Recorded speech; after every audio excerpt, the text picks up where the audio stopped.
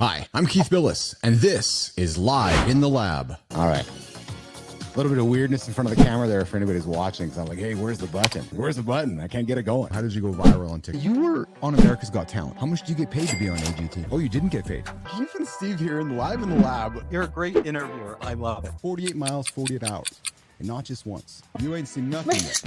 I hit 50 last year, and I'm like, yeah, things are a little different than they were 10 years ago. So trust me, things are to keep. You have no time for the BS that much of society seems to put on the table. Why is that? Like, what you're talking about is real right now. There's just no bullshit here, but it's just real. We brought you in with some Marley. I said, Joseph, let's talk music for a second. You said, well, Keith, oldies, 60s, 70s, and 80s. I've never talked to a sir before. Why are you a sir? In many ways, we're the same story. I came from nothing. You came from nothing. I think the old saying goes that if you want a trophy, you climb Everest. If you want respect, you climb K2. I've built an online myself, and it's pretty fascinating when you can have a conversation with yourself with your own knowledge. Have you done that before? Why are we rushing to make these tools if they're all they're going to do is hurt humanity? Does the world need an Oppenheimer moment with AI? What a fun show. I forgot the hook. I forgot the hook. I forgot to invite you in. I forgot to tell you why you're tuning in today. Shannon Houchin joining us today.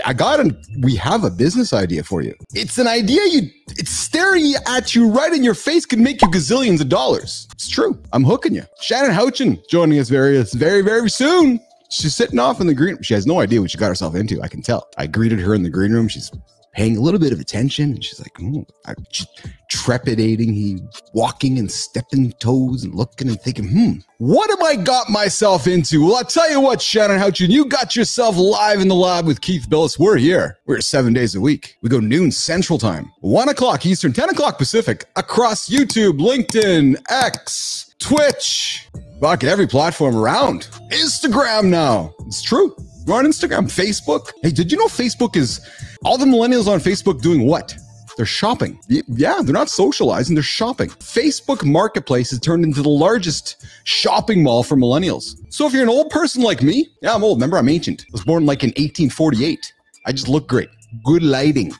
Good lighting. That's what shaves the years off the face. Guys, like, what, you're 52? No, I just jacked up to 6,000 lumens today. Oh, here, let's try this. Whoa, I'm bringing down the age just by the second. Oh, that camera's not gonna work. Oh, damn. Where did he go? Where did he go? He's pressing all the buttons and they're not working. All right, so listen, if you guys missed the morning show today, you missed a good one. Keith and Nicole, mornings in the lab. We drop Monday to Friday to wake up with you guys, to hold yourself accountable. I know many of you who love what we're doing here in the lab, knock on our door and say, hey, I need that accountability partner. I need somebody to help me get going. I need somebody to help me get to the second week. I need somebody to knock on my door at 6 a.m. to make sure I'm up. Well, guess what? Monday to Friday, Keith and Nicole are in the lab at 7 a.m. Central Time live, talking about things like, did you know if you're a cruiser and you like to be naked while you're on cruises, that could be a problem? That's true. Part of today's show. Today's show also gave you some tips. Many ways to supercharge your business in 2024 with technology. We also talked about how sleep might help you live longer. Started the morning show this week. I might be dying by the day right now. It's true. So I invite you to check it out. The morning show goes live for 2 hours, 7 till 9, LinkedIn, X, YouTube, all the same platforms. Then we drop it onto the podcasters.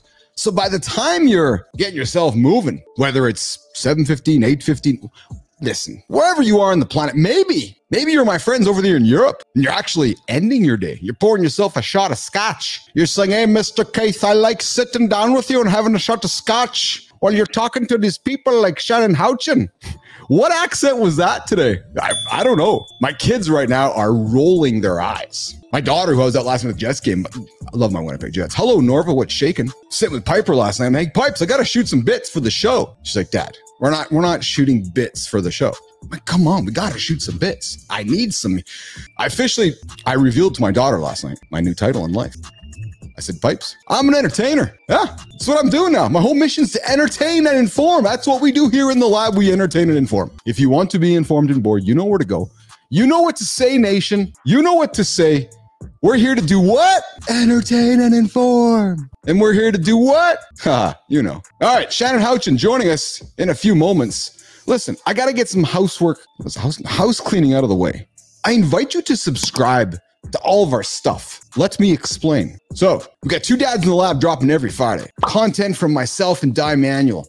talking about dad stuff. Last week we had AJ Zeglin talking about parenting autism. The week before that, Di and I talked about active fatherhood, which I put into action. I was kind of sucking a little bit at that, put some vulnerability onto the stage and talked about it and recognized that I could do a better job being a dad. I'm trying every single day. Some days I'm not as good as others, but I'm trying. So 2 dads in the lab, we go every Friday. Mornings in the lab, we go every morning to help you get your day going. And then of course, the flagship, the big show with all the big guests, interesting people, interesting conversations from people all around the world.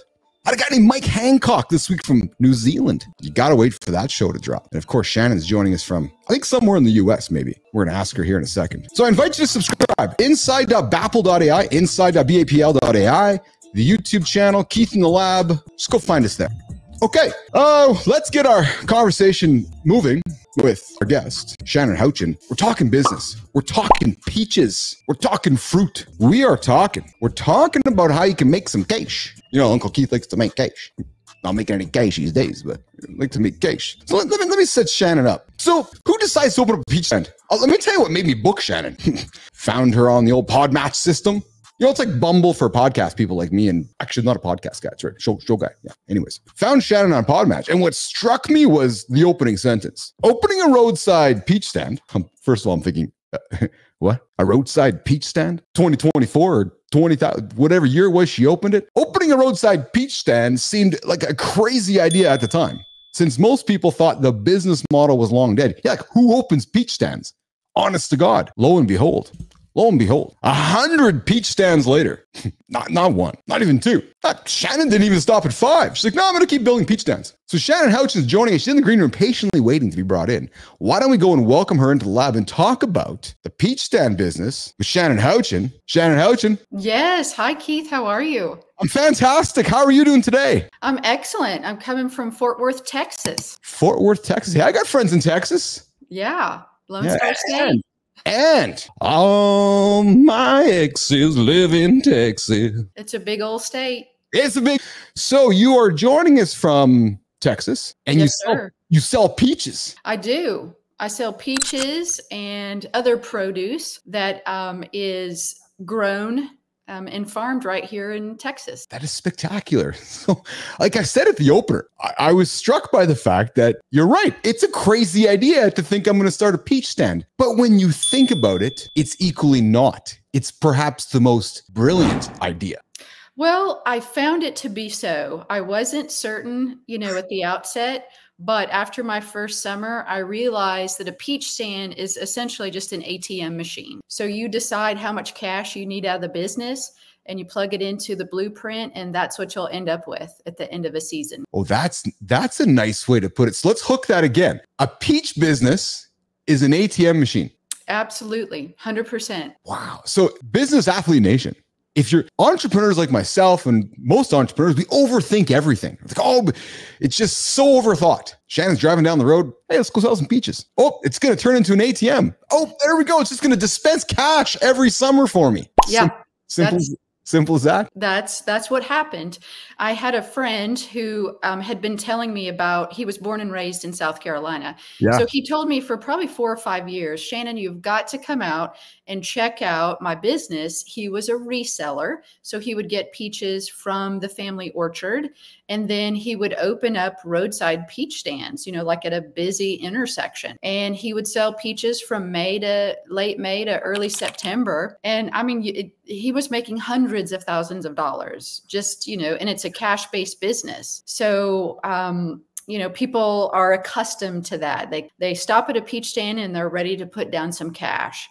And the promise is that the product they get is like really good. And so you inevitably create these raving fans and a customer that has a really long lifetime value because they come back over and over again, season after season. Shannon, were you surprised?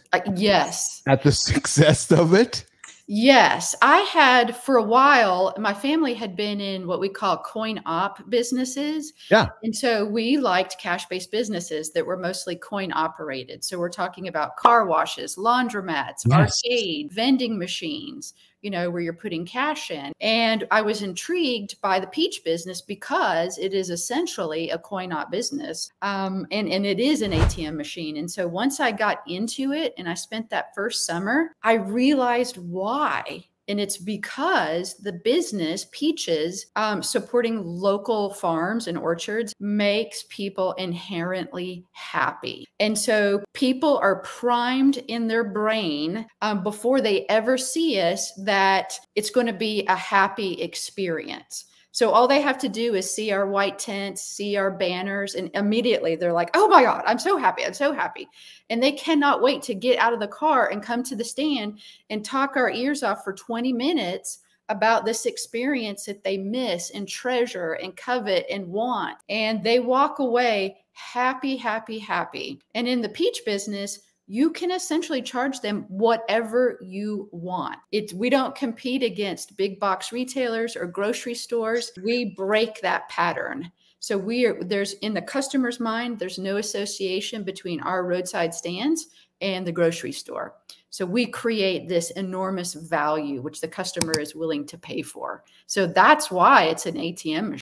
I'm laughing not at you. I'm laughing as I'm listening to you because it's brilliant. I love that you used the word happy. Yes. That's how I felt when I booked you. That's how I felt when I selected the music for today's show. That's when I felt when I made a couple, I don't make notes for my shows, but when I looked at a couple things to say, okay, I want to be prepared for this. I looked at your website. Everything made me happy because all I could think about, honest to God, Shannon, was this roadside peach stand selling peaches without all of the layers of business and accounting and taxes. I just felt happy that I was going to talk to somebody who I drive somewhere on the side of the road, there's Shannon selling peaches, yet behind the scenes, and I'm saying this with the most love and respect, behind the scenes, Shannon's running some big multi-gazillion dollar corporation selling peaches and all the complexities while her customers are living in harmony and happiness. They are. Awesome. We create, such a consumer customer front facing experience that they don't see any of the wheels turning in the background. But we have become, over the last decade of doing this, extremely methodical about the way we approach the business. And, the business blueprint that we've created has evolved and refined over the last decade, but it is all, it all hangs on the customer experience and their inherent happiness. And everything else is designed to elevate that experience. And I'll give you an example. It's wonderful. I love it when customers are not happy with something. So say they get a watermelon that's not as sweet as they want. I'm like, yes, here is a great opportunity. And this is what I teach all the kids that work for us. Here's a great opportunity to take a bad experience and make it a peak experience. Because when the customer inevitably comes back, and in today's world, people are so hesitant to ask for their money back, to express displeasure because they feel like they're not going to be listened to, right? The business owner is not going to appreciate their feedback or their position or their bad experience. But with us, it's like, whoa, I'm so glad you told us. Thank you. And what else can we get you today? What else can we set you up with? And so we add so much value to that, what could have been a negative experience, that they leave even happier than when they first approached the stand or when they first, bought their peaches or watermelon or whatever. And that right there, going above and beyond and listening and seeing them, and then being able to summarize and articulate what their concern is, turns what could have been a bad, negative experience into probably the best thing that we could do for them. And from that, we get a customer who comes back weekly and monthly and yearly. And then they tell everybody else, because that's so unprecedented today that we listen to a customer and give them a voice when they're having a bad experience. And we don't just listen, we make good on it. And we let them know that they're valued. Yeah. Do your customers come to you because of your brand, because of the quality of food, because they drive somewhere to find you? Why do they look for Shannon's Peaches? Or, why do they come find you?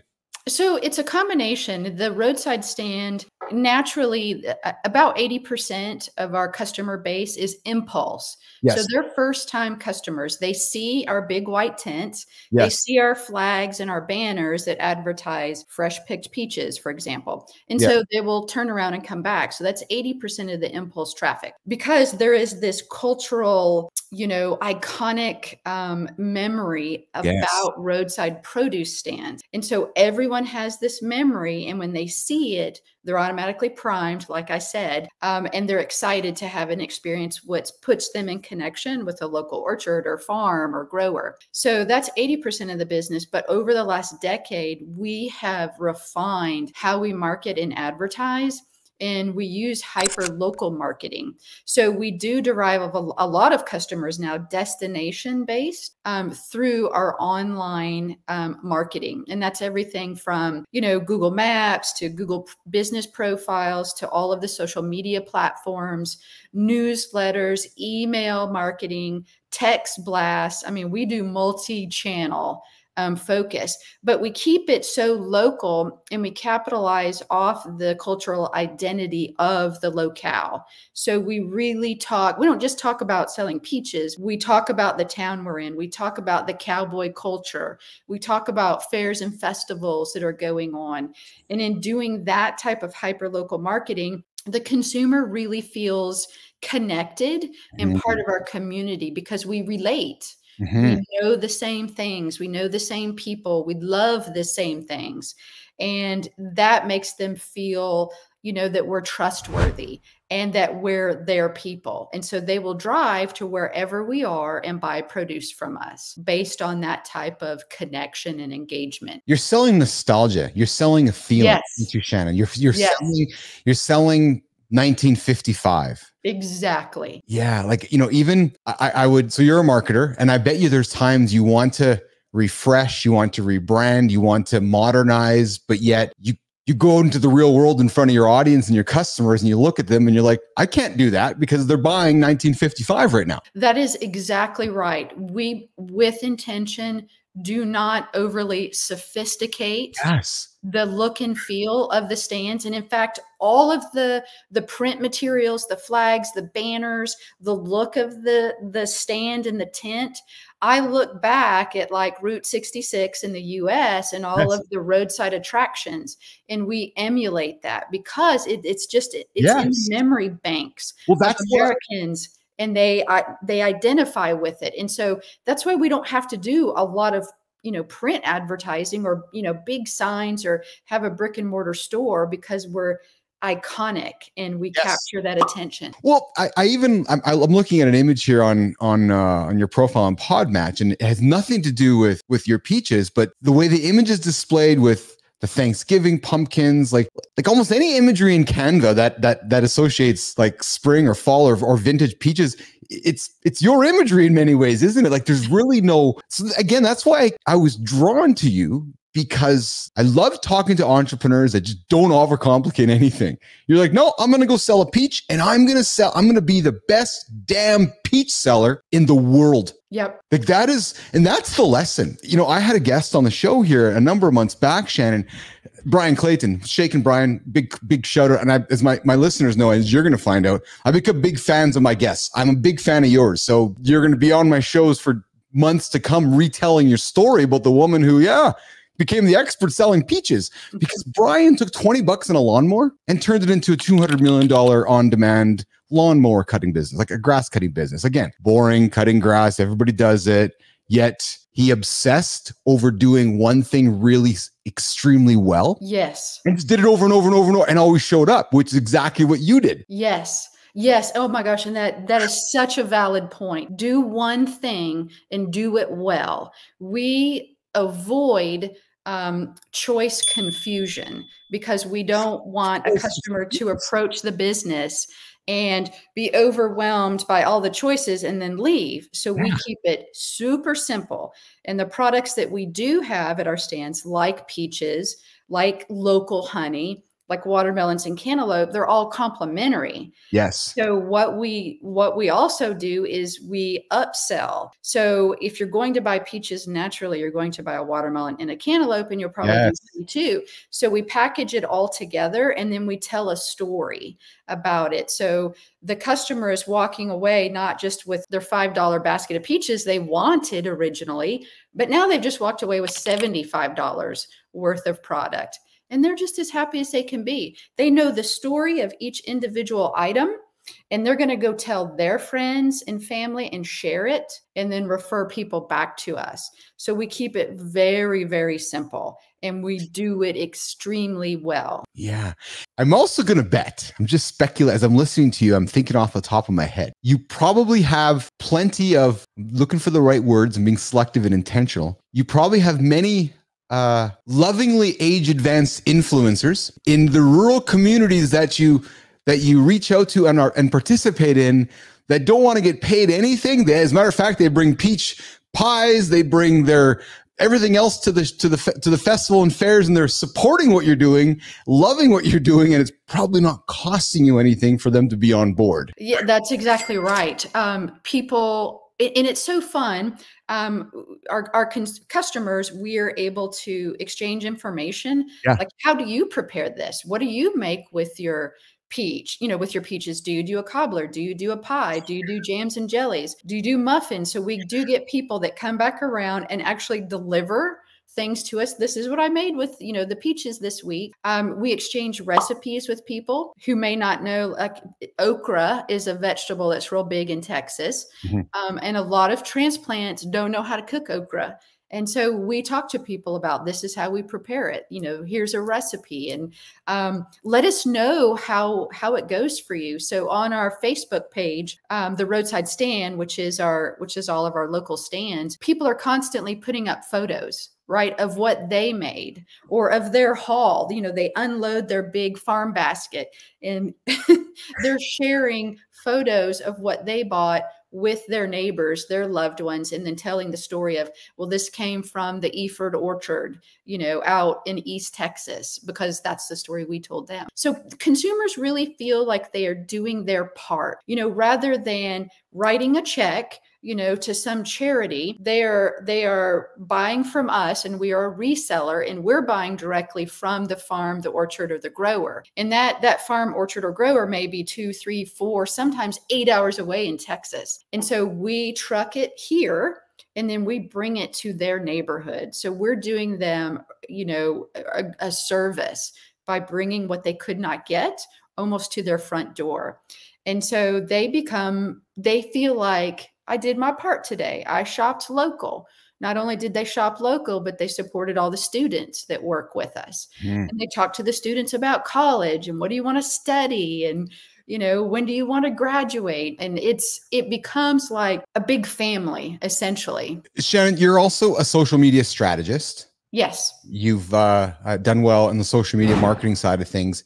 Your product is perfect for the social media era. It's colorful, it's visual, it's simple, it presents well, it tells stories. Yes.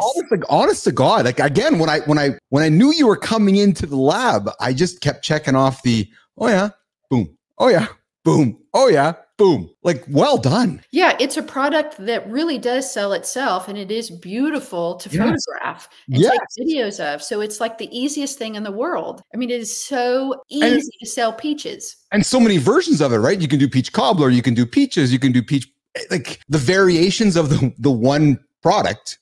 Yeah. And now our business has evolved to where we are actually brokers, and we'll bring peaches in from all over the US. Interesting. So not just Texas peaches, but we do Georgia and South Carolina. Okay. But now we're doing Delaware and Pennsylvania and New Jersey. And as the season gets late, like into September, October, we move west towards Idaho, Utah, Colorado. We're getting peaches out of those states.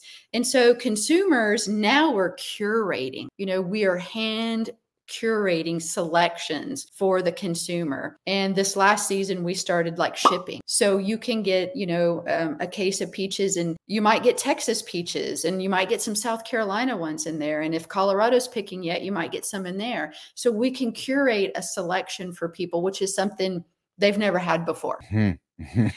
I'm just taking this all in because I'm a fan of simple businesses, and I know so is my audience. And I'm suspecting people are going to hang up the old podcast, plug in the old beta or VHS and wrap it up and think to themselves, all right, I'm going to go sell grapes, or I'm going to go sell cucumbers, or go sell peas or something. It's just, there's nothing complicated, and I'm not trying to disrespect what you've built, because clearly, listen, there's a lot of behind the scenes success that goes into successfully selling peaches. A question I would have for you is, you have over 100 stands. Now let's talk a little bit about the model, Shannon. Do you own those stands? Are they franchised? Do you do dealers? Help my audience, help me understand the business model behind Roadside Republic. Sure. So initially, we owned, I had a couple of partners, and we own all of the stands. And then we just have seasonal workers who work for us, and they're working in the stands, they're working in the warehouse, they're doing fulfillment, right? Like packing orders, delivering peaches to the stands, and various other duties. Today, the business has evolved. And so prior to COVID, since we were out, boots on the ground in the field so much, I was teaching people one-on-one how to open and have a profitable roadside peach stand. And then COVID happened. And so my son and I and some other folks, we sat down and we wrote a whole course. So now it's like an evergreen, course that we offer. Mm-hmm. And so we have started bringing people who are learning how to do this for themselves into our network. So we're building this distribution network that's never existed before. And, we're bringing people in who are selling peaches in Utah and Minnesota, and we've got people in Florida, and we've got people like up in Delaware. So we're building a network, one roadside stand at a time, and to bring back this business model to American roadways, which is so treasured. So now we still own a bunch of our, what we call semi-permanent stands. So we'll put up a big tent, like a 10 by 20 tent. And that goes up late May and it stays till early September. Never comes down. It's open 7 days a week, just running peaches through that. We also have expanded into like local farmers markets. So we will set up on the weekends at local farmers markets. We will do shopping markets. We do festivals and fairs. And now we do mobile farmers markets. So we're actually going into neighborhoods.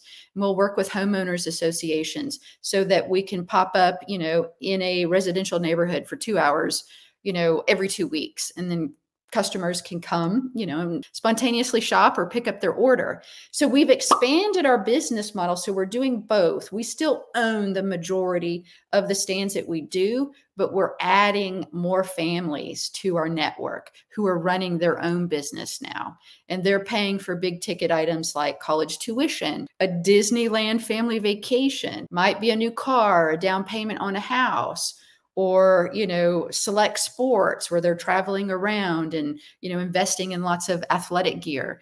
So it's both now. And we have a blast working with all of the families and the students that come into our network. I love you've intentionally used the word network. I listen. Oh, Uncle Keith's a good listener here, is the interviewer here in the lab. You've intentionally used the word network a number of times. And I'm intentionally calling that out, because in my experience, we typically use words like dealership. We typically use words like franchise. We typically use different words to describe our distribution. Rarely in 24 do we call it a network, yet you are calling it a network. That's right. With intention, we don't offer franchises. Mm-hmm. That's a whole nother can of worms, which I'm not prepared to get into. But what we do offer to the people in our network is continuous coaching and support. Since we've been doing this a decade and we know almost all of the orchards now in the US, for example. And working with the orchards, it's still a one-on-one relationship because they're still family owned for the most part. These are independent family owned orchards. And that requires a relationship with the family so that we can guarantee, a certain amount of inventory for all of our stands and then our network. So we help the people in our network acquire their own product. We help them if they want to scale, because the super cool thing, well, there's lots of cool things, but one of I think the most surprising things about this business, besides it makes people happy, is that it's so scalable. It's so dang easy to scale. You can run one stand, you can run 100 stands, and it works. It scales very easy once you have all the logistics and, people in place. And it's just taking that original one blueprint and just doing it over and over and over and over again. So the first year we did it, we were generating, I think, 2 to 3 million in gross sales, off of the stands that we had. So it just becomes, at that point, the people in our network, what works for their family, what works for their schedule, what works for their goals. And that's all you got to do. Just put that in the blueprint and it will tell you, run 5 stands, hire 30 people, sell, so many pallets of peaches or so many tons of peaches. But it's easy. It's that easy to figure out. So it just really depends on the family and the individual, what their schedule is, what their goal is. And the business model, the business blueprint can accommodate it and then spit out that money to satisfy their goals. Incredible. Shannon, just excuse me for 1 second. Nation, I'm wrapping up the Business Athlete Performance Lab. To hell with the complexities of all this. I have no desire to keep building this media company. I'm shutting it down. I'm going to start the peach business. Yeah, it's simple. Apparently you can scale it. I'm starting tomorrow. Keith's Peaches is launching tomorrow. Keith'sPeaches.com. Baffle's done. So see you guys tomorrow. Shannon, I'm going to go learn the business. I'll see you guys tomorrow. I'm kidding. Shannon, you keep talking about how simple this thing is. Like, I woke up doing $3 million in revenue, just selling peaches. And I'm making fun with you, and I'm calling out the word network because I'm really trying to emphasize to my audience and to the listeners who overcomplicate everything that Shannon's like, oh yeah, fuck the franchise. Too complicated. Be in my network. I'll help you sell more peaches, Keith. Okay. And I'll probably do a revenue share percentage with you, but just be in my network and I'll help you sell peaches. Okay. Absolutely. Brilliant, Simple. Just brilliant. Okay. So we've eschewed all of the goodness, not all good. Let's talk about some of the badness. It's seasonal. Peaches go rotten. Let's talk about the bad side of the peach business, Shannon. Well, the peach business occurs during summertime. And if you live in a state like Texas, it's hot as hell. It is hotter than hell. And in fact, they call Texas, hell's back 40 because it is so hot. Last year, and most of the stands are on concrete or asphalt because we are co-locating with other businesses in order to share traffic and to have plenty of parking and ingress egress. On concrete, it can be 115, 120. Yes. And it's true labor. I mean, I'm not going to kid anyone. This is work. Yes. And you will sweat, and you will be tired, and you'll be grimy at the end of the day, moving cases of peaches. So it's outside work.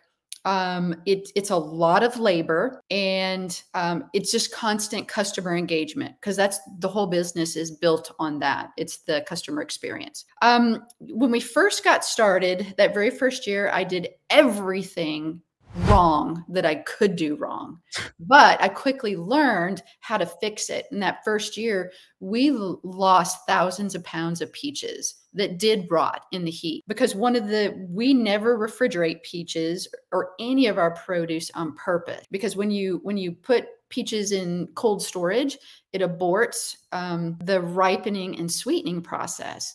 And so we want the peach legitimately to come straight from the tree to our stand and then go home with the customer. So we never refrigerate anything. So it's a tight window that you got to turn inventory.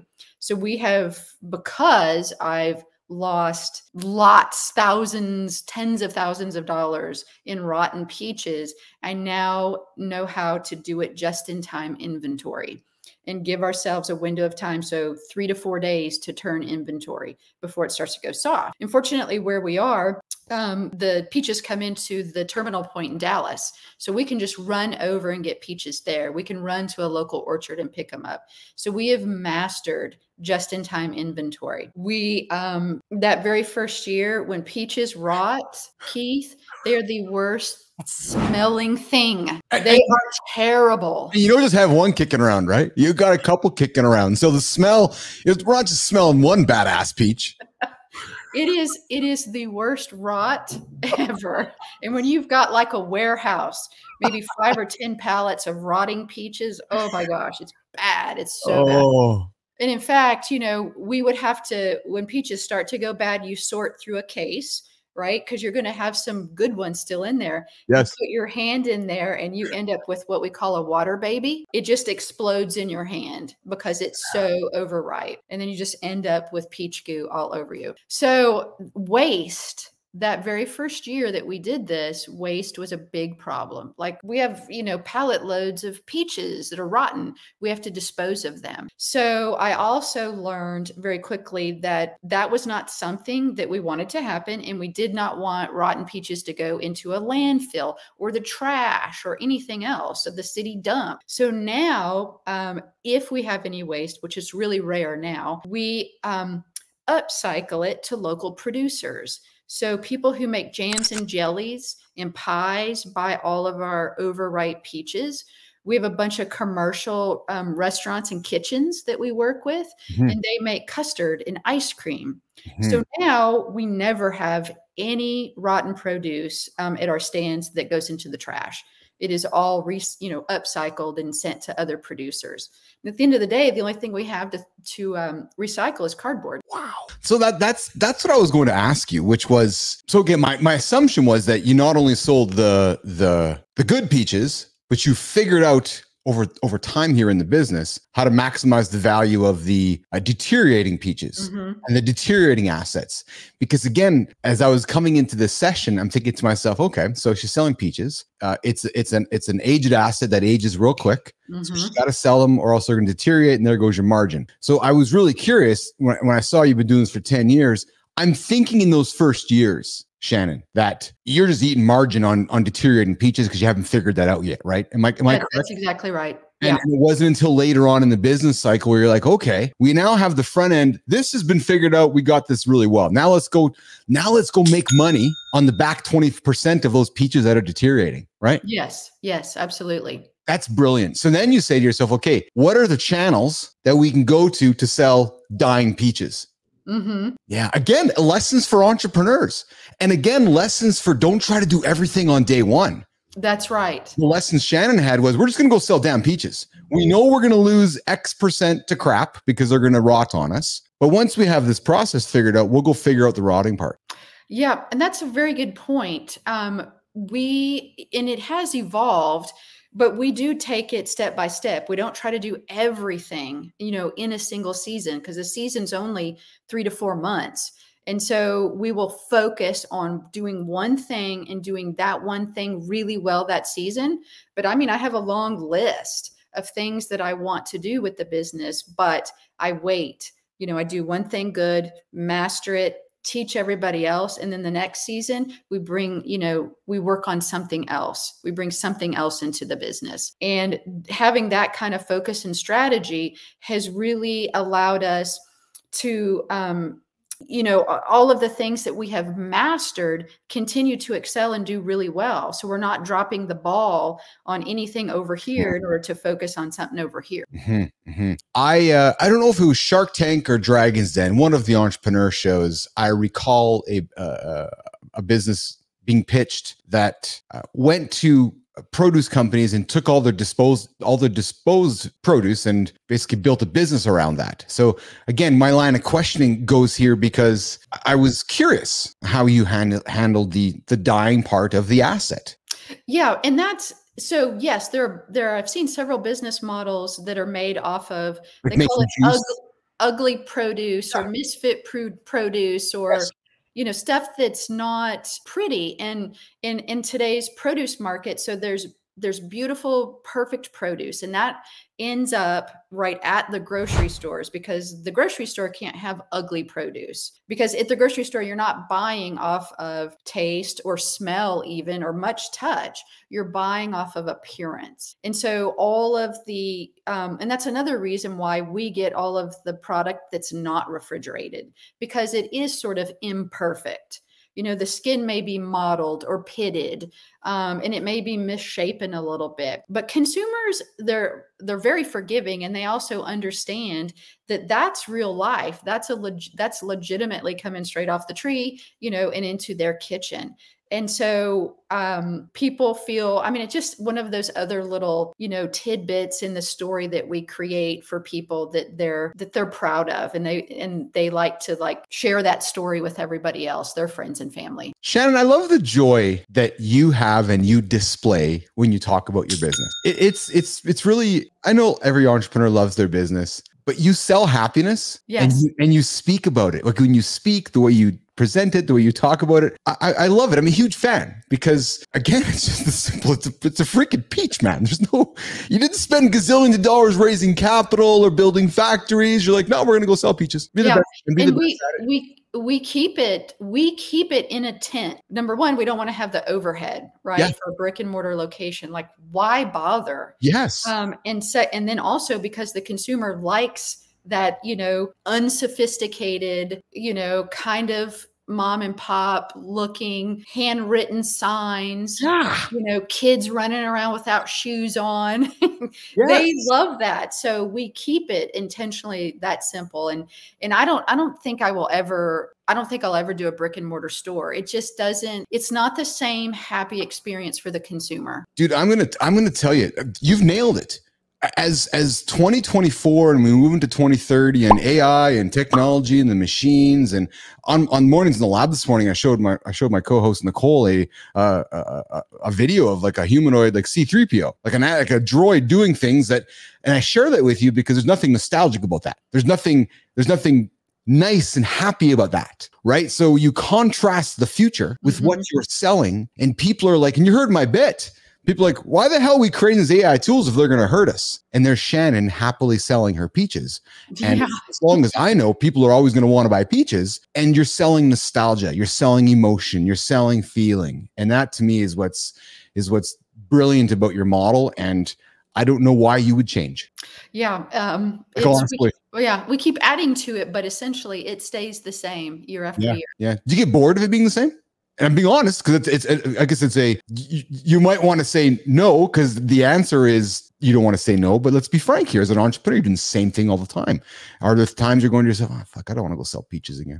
So the business model doesn't bore me because we keep adding new segments to it every single year. Like last year, we added online ordering and delivery. So we kind of became a local Uber Eats, DoorDash, Postmates, whatever. So we would allow consumers who might be 25 miles away to go onto the website, order a farm box, and then the students would go deliver it. So that's one aspect of the business that we started last year. Never did it before, and it was wildly successful. So we are always trying new things like that. So there's always progress, right? Which progress equals happiness. Yes. And so we're always enthusiastic. And my son, Finn, he's my business partner. He's 21. Okay. He's really enthusiastic too, because he's been learning this model since he was 11. He's worked in the peach stands with me since he was 11. And now he's really coming into his own, and he's running much of the day-to-day and the logistics. Because mama's getting a little tired. The labor part is a little exhausting. I'm not going to lie. And so I'm looking to work on the business and not in the business as much. Yes. Because of the heat, because of the, just the strenuous nature, of the day. Some days it's like 12, 15 hours.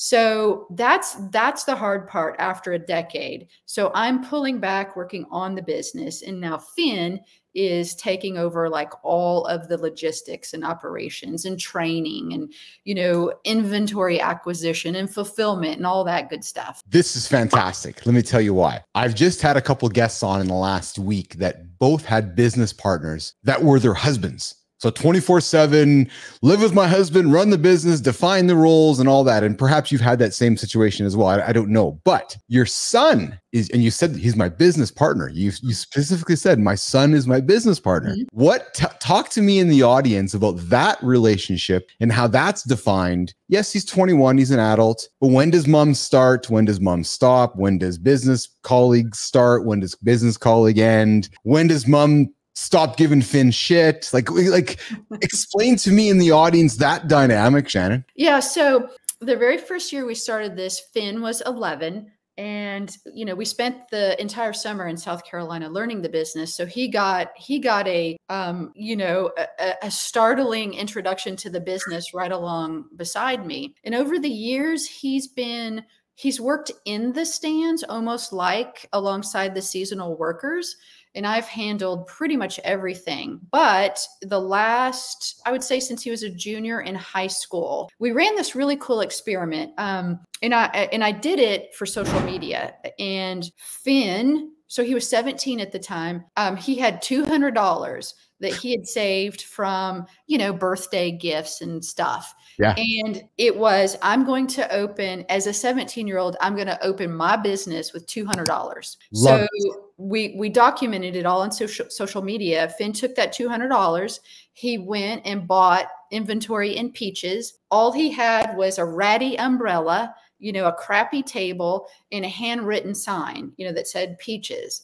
And he sold through that $200 that first day. And then he rolled that income back into the next day's purchase of inventory. And he rolled it like that, snowballed it for an entire week. And at the end of the week, he had all of the capital that he needed to really purchase, like, the nice tables and a chair for himself and maybe a good tent and, some baskets and bags and, just the supplies and materials that you need. And plus he was in profit. Like, I think that first week he was in net profit of $1,500. And that all started off of a $200 investment. And that's in 7 days, and then within 30 days, he was purchasing, to give you an idea, $6,000 worth of peaches. So when he would go to, go pick up peaches, it wasn't $200, it's $6,000 worth of peaches. And that's probably over a weekend, like Thursday to Sunday. So that experiment right there, Finn learned all aspects of the business. And so now he's 21. So he has every year taken on more and more of the logistics. And in this year, he's going to become, pretty much exclusively responsible for everything. And I just get to sit back and work on the cool stuff in the air conditioning. Yeah. Excuse me one more time. Nation, I actually am absolutely leaving this business. I can take $200, turn it to $1,500 in 7 days. I'm going to go hang out with Shannon. Can I be your son? Can I take 1,000, turn it to 2,000? Shannon, what a great story to teach your son. Like, honestly, got 11 years old, 10 years later, he's 21 and he's fully immersed. How proud are you as mama watching Finn become what he's become and doing what he's doing? I am so proud of him. Yeah. He is so articulate and he's so cognizant of like human engagement and how to establish a connection and a relationship with a complete stranger, somebody that comes up to the stand and wants to purchase something, or maybe with the other wholesalers we work with or the orchard owners. And he's able to, utilize the skills he's learned the last decade. And he's really like this full-fledged entrepreneur now. And sometimes it's kind of shocking for me because I'm like, damn, he said that really well. He said it better than I could have said it. And so now I kind of just sit back and I'm like, no, you do it, Finn. You tell the story. You negotiate this deal. And I give him every opportunity just to be his own person, his own businessman. And he nails it. I'm not surprised by your answer. I've been very fortunate to spend 53 minutes with you. And clearly Finn has had a great leader a great teacher, a great mother who has taught him how to be intentional with his words, how to be a great communicator, how to embrace a stranger right in front of him or her and have a great connection. We've had a great connection here in the hour. And I'm not surprised, Finn, I haven't even met the guy, but clearly he's got a great teacher. So good for you. That's just spectacular. Thank you. I always love to ask my guests before we started. I was so excited about this. I'm so happy being here today that I forgot the hook, as you heard. And I forgot to ask you, as a polite host, how much time you have, because I'm sensing we're going to overtime because I have a couple of extra questions that I'd like to ask you, but I want to be cognizant and respectful of your time. Do you have a couple extra minutes for me? I do. Awesome. You having fun? I am, yes. I know that when you sat in the lab, I don't think you knew what you're getting yourself into. It sounded fun. It sounded exciting. So I was ready for it. And are you having fun?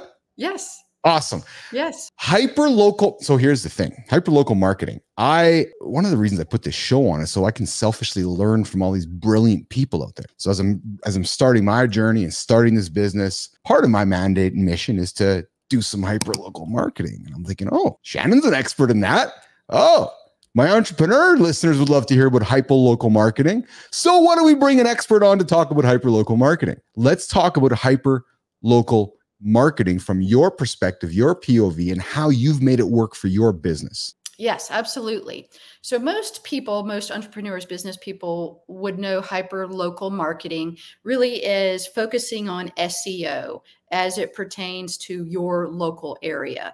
And so that's really looking at blogs, making sure your, Google My Business profile is optimized, utilizing Google Maps, any local directories that are available to you, like Yellow Pages and Yelp and anything else that's appropriate. And so making sure that all of that stuff is integrated right with your website, and that you understand the search phrases and the keywords that people in your locality are searching. So that's how most people understand hyper-local marketing. And it's all valid.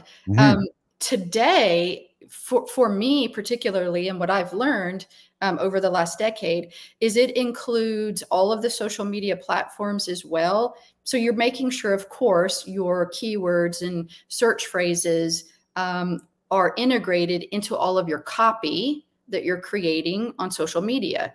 And you might as well put it in your email marketing and any text messages that you're sending out as part of your marketing. But even bigger than that, I think it is forming relationships and connections with other business people, complementary businesses in your locale. It is understanding the mindset of your local customer, the cultural identity of your town, of your city, understanding what makes people happy, passionate, advocates, and embracing that and bringing it into your content. So I'll give you an example. We don't just talk about peaches. I mean, I talk about produce all the time, and I talk about what's important to our customers. So we are talking about our cowboy culture. Right now in Texas, and a lot of people don't know this, Texans go crazy for wildflowers. Every spring, the wildflower season kicks off, and it's March and April. And people all across the state will get in their cars and they will take a Sunday drive all day just going to look at roadways at flowers. And so it may take him 30, 50 miles outside the locale, and they may spend dollars going to eat at a restaurant in a town away and go to a fair or festival. Yeah. But understanding, right, that experience, that culturally iconic experience and identifier for the people here connects us. And so when I'm talking about wildflowers, for example, and how much I love them, that engages the community online. And now I've got 10,000 people sending me photos of the wildflowers they saw. Yeah. And so we've created this experience. And the cool thing about that is we haven't talked about a peach. We've talked about this local experience, and that's increasing our reach. So now we're on social media, and we just, had a post that did, it reached, 2.2 million people, for example. We're not talking about peaches at all. We're just talking about local stuff, but it brings people back to our social media platforms. It brings them back to our website. It helps them find us. And then because they're like, oh, they're local. Oh, they're Texans. And it just becomes this support network. Yes. So hyper local to us means embracing the identity of your town, your community, the people that live there. What are they passionate about? Sports teams, any other mom and pop operated businesses that we can support and give shout outs to, and maybe, co-locate in an event together. So I would say that's the biggest thing I've learned probably the last 5 years is not just selling a product, but building a true community that's long lasting, that'll outlast, that lasts from season to season to season. I think that's the best way to end the show, Shannon, because in 2024, you're not selling products anymore. You're selling to people in your community. And it's as much about building a tribe, building an audience, and then introducing solutions to that audience and that tribe that they'll enjoy, and then have them become your biggest fans and advocates. And it's clearly what you have over the last hour described to me. I love how you've described hyperlocal marketing. If I'm to paraphrase what I heard from you, you're essentially saying we are weaving ourselves into the fabric of a local community. We're not just a drop-in pop-up. We're actually belonging. We are doing whatever we can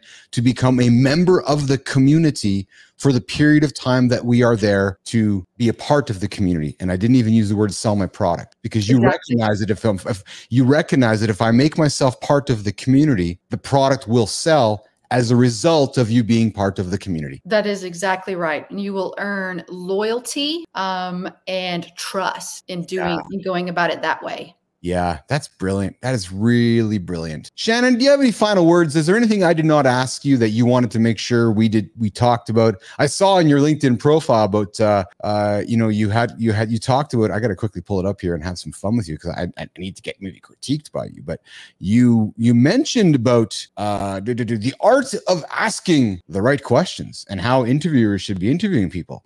How is old Chief Bapley Uncle Keith done interviewing Shannon Houchin today? Excellent. Very on point questions that evoke, a deeper conversation of happiness. Mm-hmm. Yes. Awesome. So then, is there any questions that I did not ask that you wanted to make sure we addressed, we had on the record, that the audience could hear? It's this point of the show where it's your platform to talk about the peaches, talk about where they can find you, how somebody wants to connect with you, how somebody might want to learn from you. Shannon, the floor is yours to do that just right now. All right. Thank you, Keith. Well, you can find my son and I, Finn, at roadsiderepublic.com. And we have a evergreen course that we've created for people who want to learn how to do this themselves. And it's a course you can take at your own pace. You don't have to hurry through it. But I will say that we are about 60 days out from peach season. And this is the best time of year to go ahead and get yourself set up for the coming season. I call it CEO time. So this is off-season time where we are getting our act together. We are scouting our locations. We are making sure all of our materials and supplies are ready to go. We are hiring folks. We're talking to the orchards and growers so that we can make sure we have all of our inventory. So all of the, the logistics and operation stuff we do now. So if this is something that you're considering, please check out our website, roadsiderepublic.com, our course that's available there. And you can find us on TikTok. We do a lot of videos kind of behind the scenes, a day in the life of, what it means to do X, Y, and Z. So you can find a lot of additional content there. Awesome. Shannon Houchin, thank you for joining Business Athlete Nation to talk about Roadside Republic, selling peaches, and keeping it simple, and most importantly, keeping it happy. Thank you, Keith. I had a great time. Awesome. So here's how it's going to work. I'm going to just put you back in the green room for a second. I'm going to say goodbye to the audience, and then I'm going to walk you out. All right? Hang tight. All right. There goes Shannon. That was happy. Yeah, get some happy music walking us out here today. All right. I hope you guys enjoyed that chat as much as I did. I had a motive, if you could tell, the line of questioning with where we went with it. I love Shannon's business. The key learning, nation, is this today. Don't overcomplicate it. If you're struggling to get started, just start, and you might be surprised by what happens. And if you're selling produce, maybe sell less of many of them, just sell one of them. I don't know. Maybe that's the worst advice you can get today from old Uncle Keith here live in the lab. I'm going to get out of here so I can go walk Shannon out of here. I'm happy. Had a great start to the day. Mornings in the lab with Keith and Nicole. Back tomorrow morning on Friday. And then, of course, tomorrow, 2 Dads in the Lab, Part 2, AJ Zeglin, Parenting Autism. You'll find us at noon Central Time. Oh, no, actually, that drops in the podcast. Di and I are here live tomorrow. Man, we've got so many shows happening. I'm just kind of confused from time to time what's going on. I'm going to get out of here. I'm going to walk Shannon out, and I'll see you guys tomorrow. All right, ciao.